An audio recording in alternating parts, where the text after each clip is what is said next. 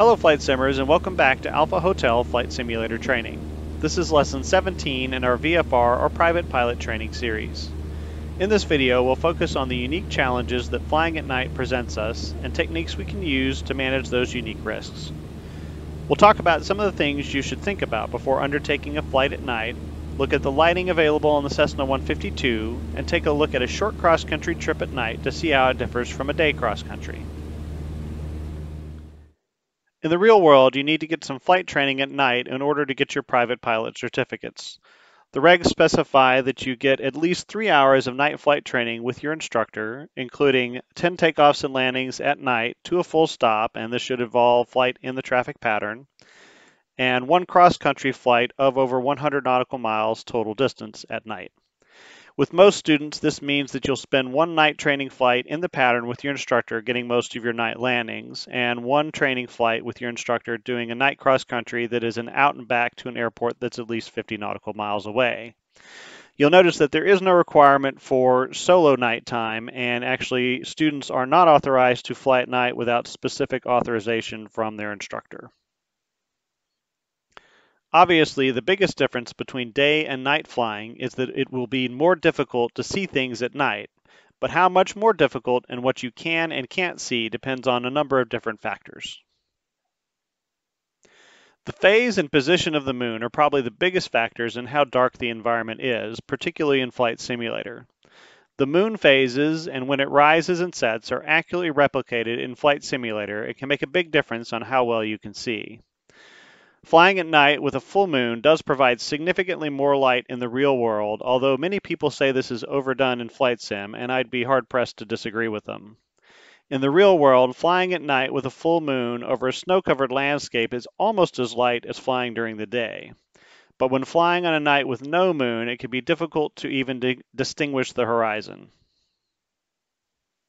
If you want to find information on what phase the moon will be in on a particular date, it's pretty easy to search for a lunar calendar online.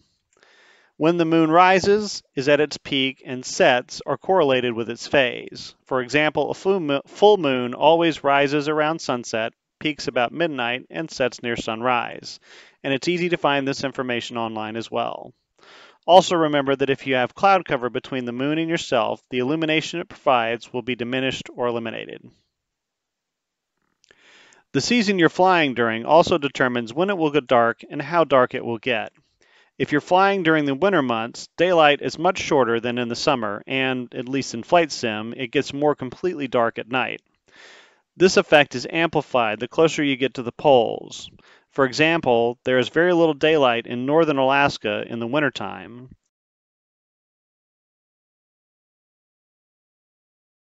and the sun doesn't really set in the summer, and this is accurately modeled in flight sim.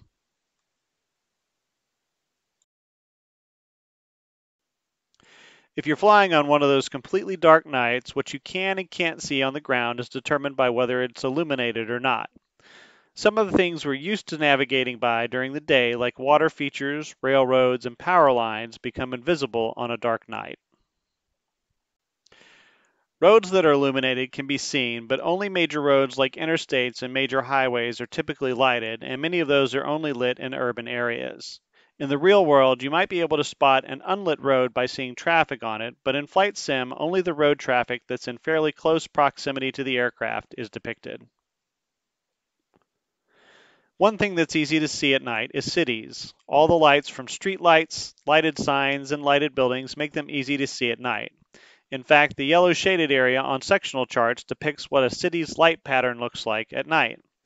Another thing that Flight Simulator accurately depicts is how you can see a city's lights giving off a slight glow over the horizon before you can actually see the city itself on clear nights.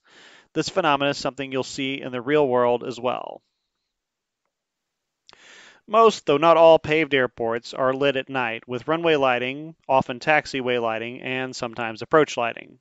The runway lights can sometimes be difficult to see when looking at the airport from the side due to the space between the lights, but it's usually easier to see when looking down the runway. In the real world, airport lighting can often be pilot controlled at untowered fields, meaning the airport lights are off unless the pilot turns them on by clicking the mic on the radio, and then they can then control how bright they are as well. But in Flight Sim, all the lights are on all the time and there's only one brightness setting. Most airports have a rotating beacon to help pilots find the field at night. For civilian land airports, these beacons always rotate between green and white. If you want more details about the types of lighting that can be found at an airport, make sure to check out my ground school video about the airport environment, where I go into detail about all the different lighting systems you can find at an airport. I'll leave a link to that video in the video description. On a dark night in sparsely populated areas or over water, particularly in lower visibility, it can be difficult to even see any ground features or the horizon, so it's a good idea to get some proficiency at flying on instruments if you want to do much night flying. Many student pilots or new private pilots are surprised how quickly any sort of outside visual reference disappears when they take off on a dark night, particularly if they're taking off in a rural area and pointed towards an area during their initial climb out that has little illumination. Another thing that's difficult to see at night is mountainous terrain, particularly since there doesn't tend to be a lot of lighting in mountainous areas. Flying in mountainous areas at night is not a good idea unless you're familiar with the area, know the departure and arrival procedures you should use to avoid terrain if you can't see it, and can climb high enough en route to ensure terrain clearance. Synthetic vision on avionics like the G1000 is very helpful in avoiding terrain you can't see, but it shouldn't be used as the primary means of terrain avoidance. Clouds can also be difficult to see at night. You can usually see lower clouds being illuminated by city lights if they form near cities, but in areas where there's not much ground lighting, it can be easy to fly into them with little warning. Fair weather cumulus clouds that form on warm summer days typically dissipate at night. To avoid other types of clouds above and in front of you at night, keep an eye on the stars. If you're flying or climbing towards an area that doesn't seem to have any stars, you're likely headed towards a cloud and should alter course. This technique doesn't guarantee you won't hit a cloud though, so again, it's wise to have some practice at flying on instruments when flying at night and always have a plan as to what you're going to do if you inadvertently enter a cloud. In the real world, it's also always prudent to get a thorough weather briefing before a night flight so you have a reasonable assurance that you'll be able to complete the flight as planned without having to worry about inadvertent instrument flight. Because many of the features we rely on for VFR navigation tend to be harder to see at night, even VFR pilots tend to rely more on electronic forms of navigation when flying in the dark. If you're not familiar with or proficient at navigating using GPS, VORs, or NDBs, it's a good idea to take a look at these topics if you want to do much flying at night. And I just happen to know a guy who made some videos about those subjects. Links are in the video description. This isn't to say that you can't use VFR navigation techniques at night, you just have to adapt the techniques for the level of light that you'll have. For example, if you want to fly using pilotage on a dark night, make sure there's a well-lit major road that you can follow. You can also use dead reckoning, but you'll want to make sure that your checkpoints are well-lit objects that you can see at night, such as cities, airports, and major highways. So let's take a look at some of the features on the 152 and in Flight Sim in general that we use when flying at night. Okay, so looking at the lighting controls for the Cessna 152, they're all located in one place. They are all on this row of white switches down here, just below the engine instrument gauges. As far as cabin lighting goes and panel lighting goes, it's very simple and very straightforward on this on the 172. It's this light that says dome light. That's the only cabin lighting or instrument lighting that you have. You flip that on.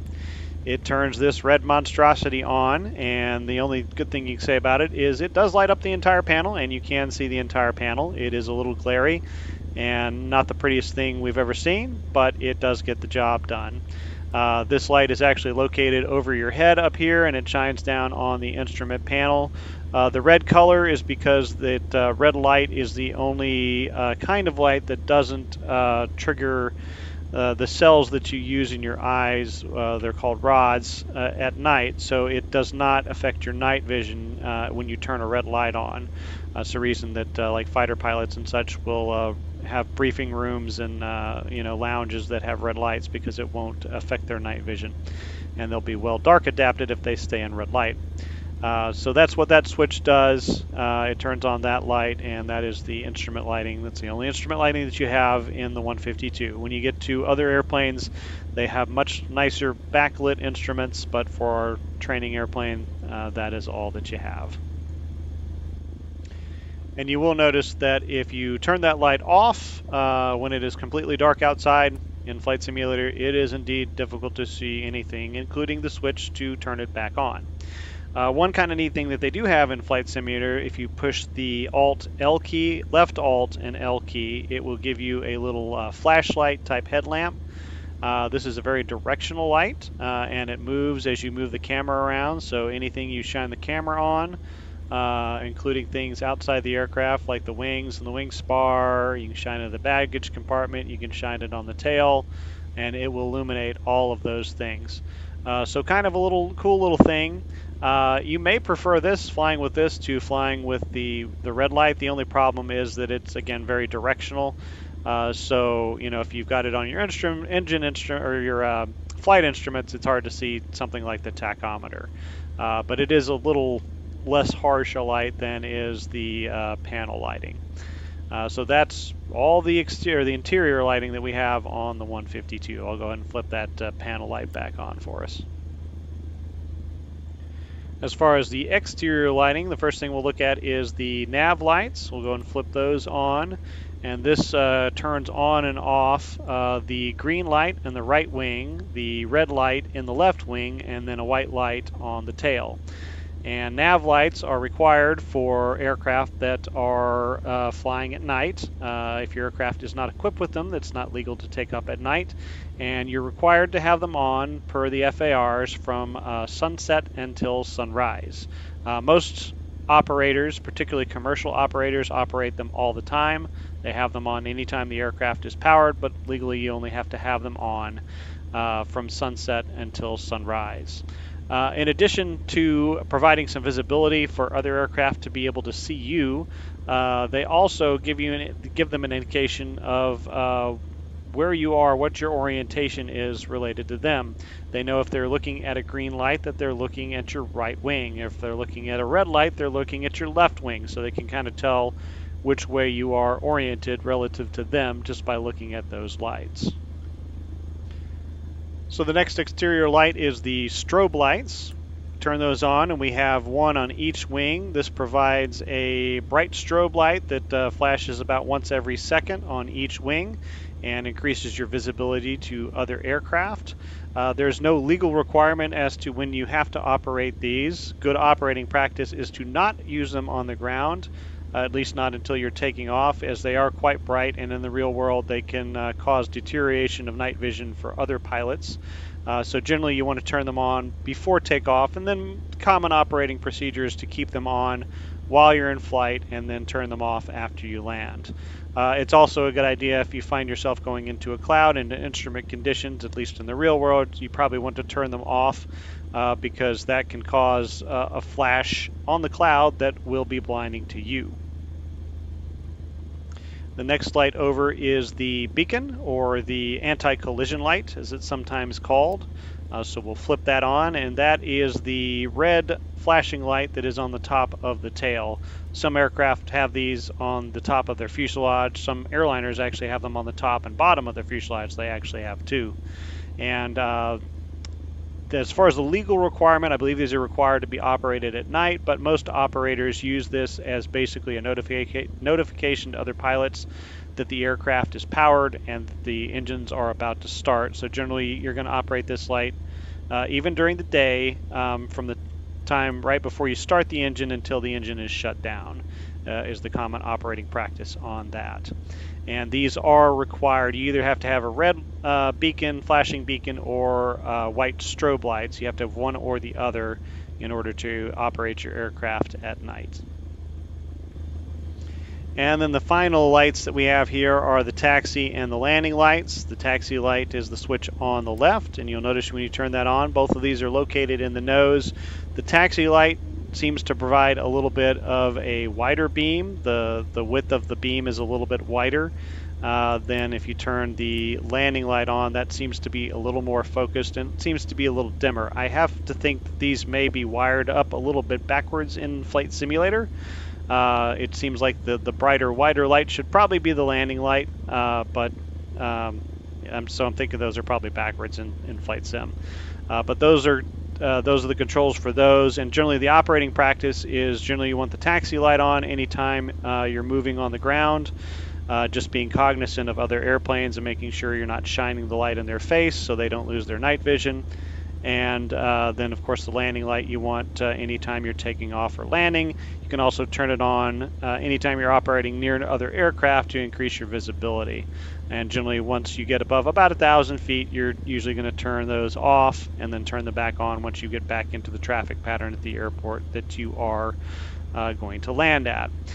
Technically, there is no legal requirement to operate these. If you have an airplane that you're operating for hire, it's required to have a landing light, although there's not a rule that you actually have to use it. It does have to be installed on the airplane. So that is all the wonderful lighting equipment for night flight that we have on the Cessna 152. So the demo cross country that we're going to do for our little night cross country here is going to be between Conway Regional Airport. The identifier here is kind of obscured by the course line, but it is CXW, and we will head up to the northwest up to Clarksville Municipal, which the identifier on that one is Hotel 35. This will be kind of a combination dead reckoning and piloted trip. We'll go ahead and take off from Conway and take up our heading of 302 to head up towards Clarksville. But we also have the Interstate I-40 that we can follow as well. This area is just to the north of Little Rock, northwest of Little Rock, Arkansas. So that's the area of the country we're in.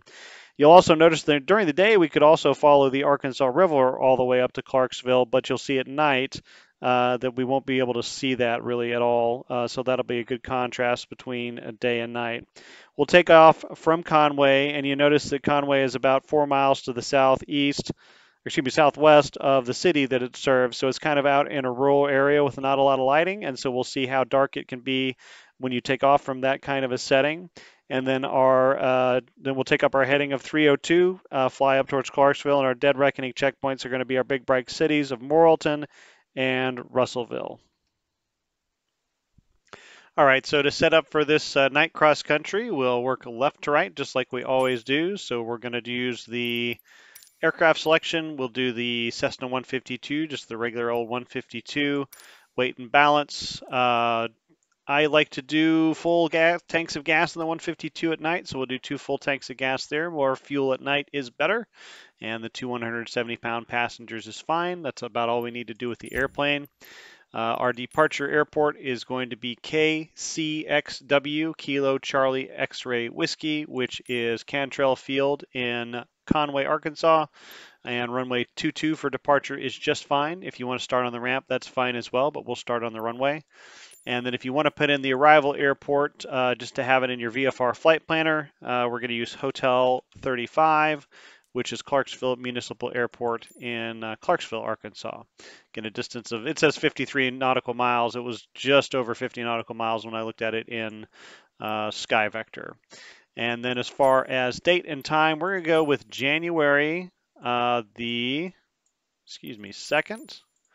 And the reason we're doing that is the date of the new moon that is closest to the winter solstice, so closest to the longest night of the year. So we should have a nice dark night for flying, and then we'll set up the time down here in the bottom left, and we'll pick a 10 o'clock time for the departure. And that should give us a nice dark night to do our night cross country on. We'll set up a few more things with the weather once we get spawned into the session, and we are ready to go flying. All right, so we're sitting on the end of runway 22 in Conway, and we will do just a few last-minute changes to the weather here.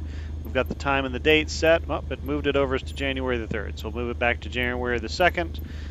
We will get rid of the wind, so we have a nice calm wind night, and since it is the middle of January, we'll back off the temperature. We'll make it like 40 degrees, I guess. Should be fairly realistic for January in Arkansas. They get nights that are not super cold out there sometimes. And that is it as far as the setup. We've got our before takeoff checklist complete. We've got our lights all set up for a night departure, and we are ready to go flying. To conduct this flight, perform a normal takeoff from runway 22 at Conway.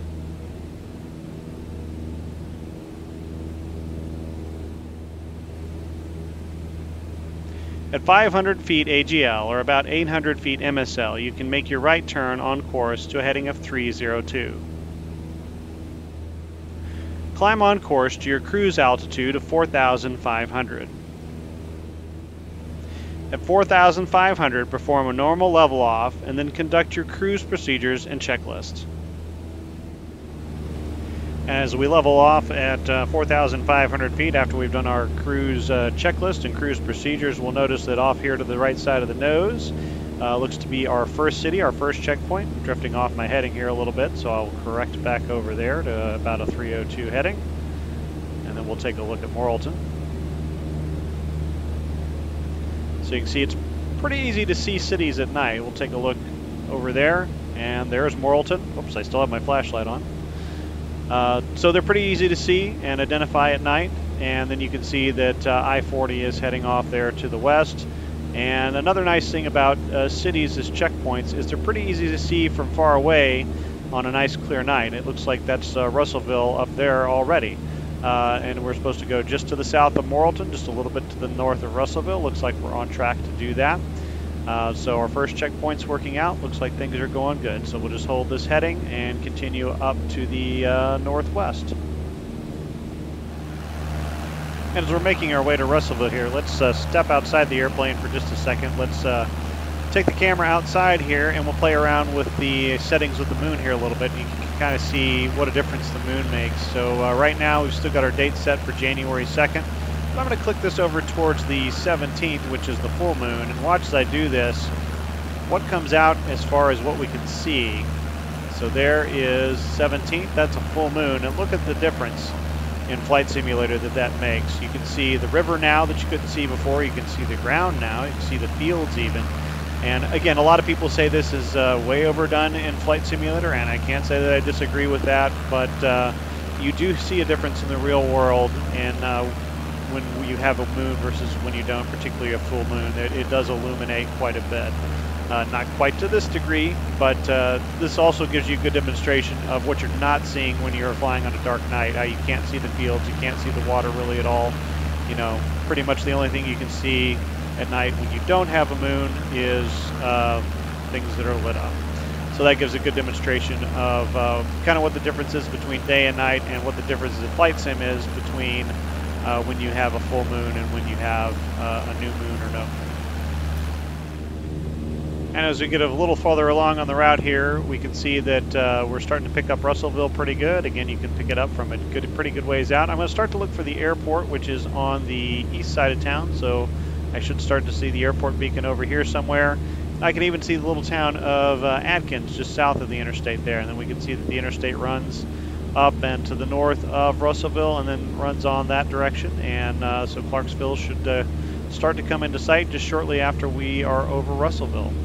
So everything looks to be going good here, and we'll just continue on this heading. So we're getting a little closer to Russellville here. In fact, I can start to see the taxiway lights illuminated. Since we're approaching the airport from the side, Flight Sim is particularly bad about not letting you see the runway lights until you're kind of oriented with the down the runway.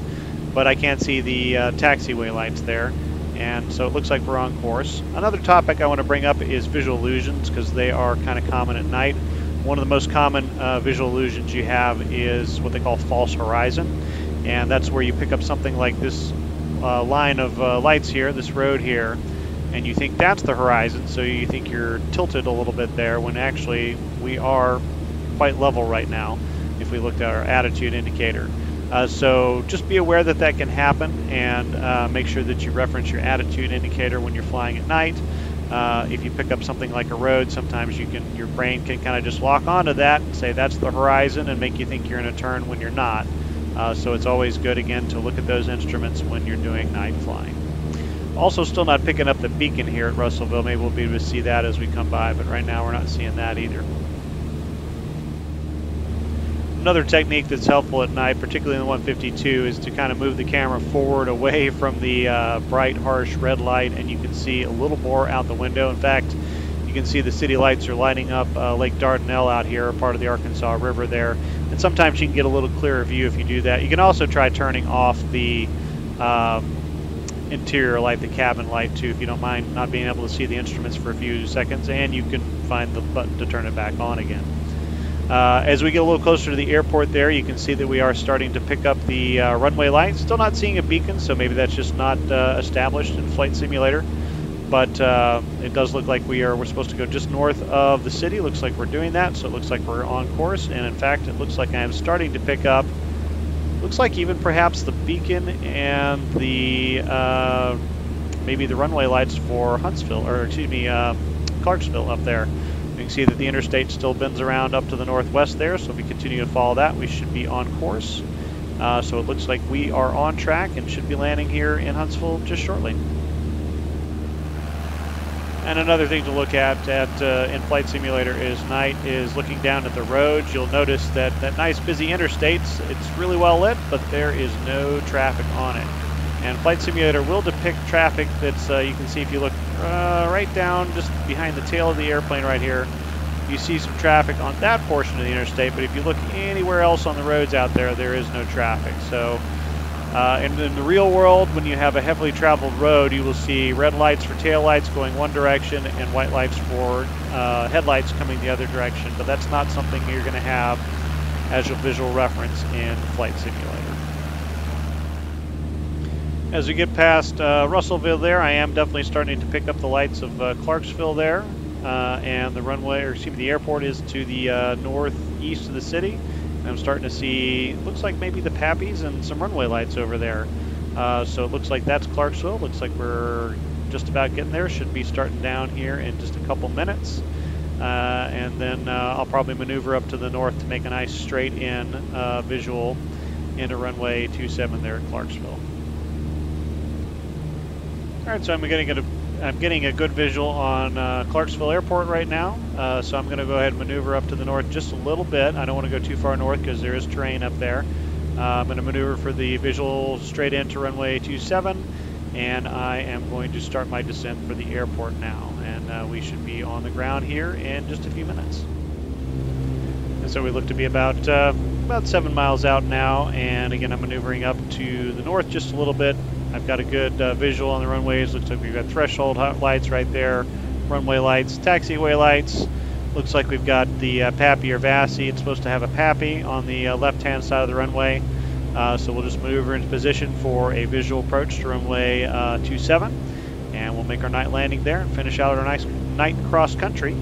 One thing to be aware of is that at night, particularly if you're landing in or making a descent over terrain that doesn't have a lot of lights, you may experience the illusion that you're higher than you actually are.